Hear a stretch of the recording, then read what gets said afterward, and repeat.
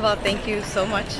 It is very important because our kids are usually not recognized for things that they do in our school. So it's really, really nice to see that they are being recognized for doing their work, even though it's a little bit extra, they can do it. And we can see that now. That it's never something that they can't do.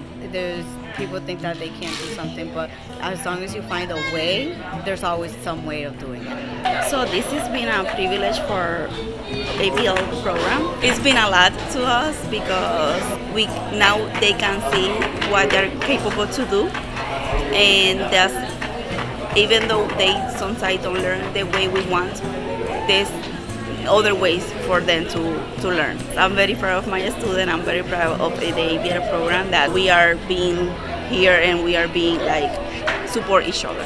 Estoy bien orgullosa de mis estudiantes, de lo que ellos han podido lograr. Hacer los MCAS-Alt no es fácil para muchos de ellos, pero siempre encontramos las estrategias buenas y estrategias seguras para que ellos puedan completar todo su trabajo.